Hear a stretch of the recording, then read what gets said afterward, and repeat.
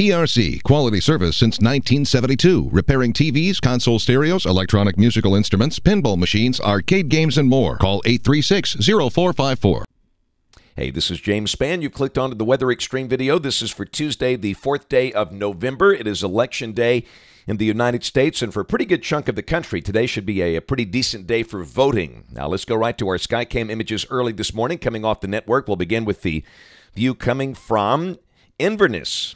That's a Skycam out there on top of the Wingate Inn. Traffic is nice and light this morning.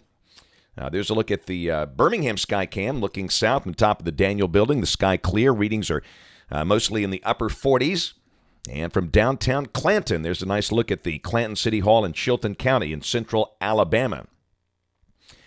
Well, there's a big trough coming into the northwest. That's the story that will affect Alabama later in the week. And a little trough over the east, producing a surface low just off the coast of the Carolinas that's been rather pesky for our friends on the eastern coastal plain of North Carolina. They saw a lot of rain there yesterday. That feature is gradually drifting north. Temperatures this morning, nothing too unusual. Readings around here mostly in the 40s and low 50s. And again, really hard to find any unusually cold air. In fact, if you look up into say, Wisconsin, they're actually warmer than Alabama this morning. But they will turn colder later in the week. Here's the expected rain around the nation for the next 5 days. This is valid through Saturday evening at 7 o'clock. And this is suggesting rain amounts of only a tenth to a quarter of an inch here. And I think that's right. This would be any showers that would happen to fall on Friday that should fall, but we don't think we'll get that much. Heavy rain with that coastal low on the coast of North Carolina. A lot of that coming today.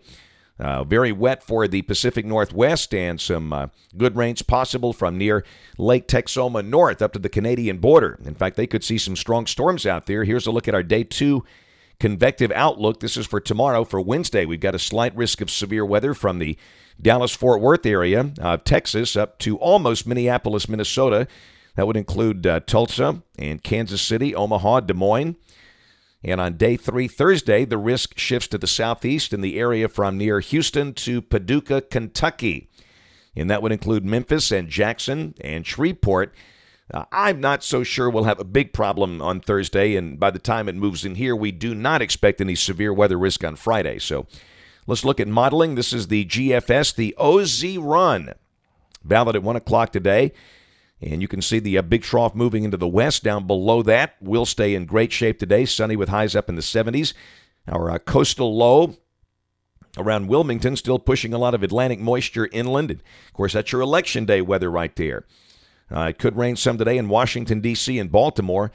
And, of course, back up in the Pacific Northwest. But generally speaking, most of the nation's big population centers will have a beautiful day today. So weather should not be much of a factor. Tomorrow, our system begins to come out of the Rockies into the Plain States, and again, late in the day, we could see some fairly active convection in advance of that. And Thursday, the trough is fairly robust off to the northwest of here. Down below that, the surface low, though, is way, way up north, really on the North Dakota-Minnesota border with the trailing front down through Des Moines and Dallas-Fort Worth.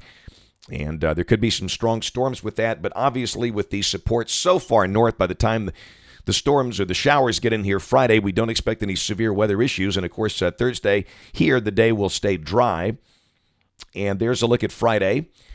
The trough axis is still to the west. So, again, we'll kind of mention the primary chance of showers from maybe 3 a.m. Friday until 3 p.m. Friday. We'll kind of open up that 12-hour window, and amounts a quarter inch or less. And we think the shower should be gone in time for high school football games Friday night. And what about the weekend? The weekend will be cooler. The thickness values are coming down, but the weather should be dry. Saturday should be a sunny day. The clouds to the north should stay north, so sunny, breezy, cool with highs in the 60s. And on Sunday, another beautiful day. We'll start the day around 40. And again, the high Sunday should be in the 60s. Now, Monday of next week, the GFS throwing a little shortwave at us all of a sudden. Off to the west, we'll look below that. The rain with that feature is over Arkansas, Louisiana, and Mississippi. And then Tuesday, the feature weakens as it comes through here, but there is some hint now that we might see some rain out there on Veterans Day, Tuesday, the 11th of November. That's a big parade day in Birmingham. We'll watch that carefully in coming days. And look what's back on the table here. November 15th, a big dynamic trough. You know, we've seen that before. The run we showed you yesterday afternoon, it split that thing, but now it's back in phased form, and that looks like it could be a big thunderstorm day if that's right. Maybe a chance of severe weather around the 15th of November, and then on the 19th, look at that trough in place, and down below that would suggest some very cold air dropping in here, maybe even snow flurries for the shoals. Are you kidding me? Well, of course, this is pure voodoo, and that might change, but again, it sure looks like the weather could be getting interesting out there at mid-month and beyond. That's it for the Weather Xtreme video today. We'll have notes on the blog, the next video here by 3:30 or so today. And, of course, we invite you to watch us on television this evening, ABC 3340 News at 5, 6, and 10. Again, thanks for watching. Have a wonderful day, and God bless.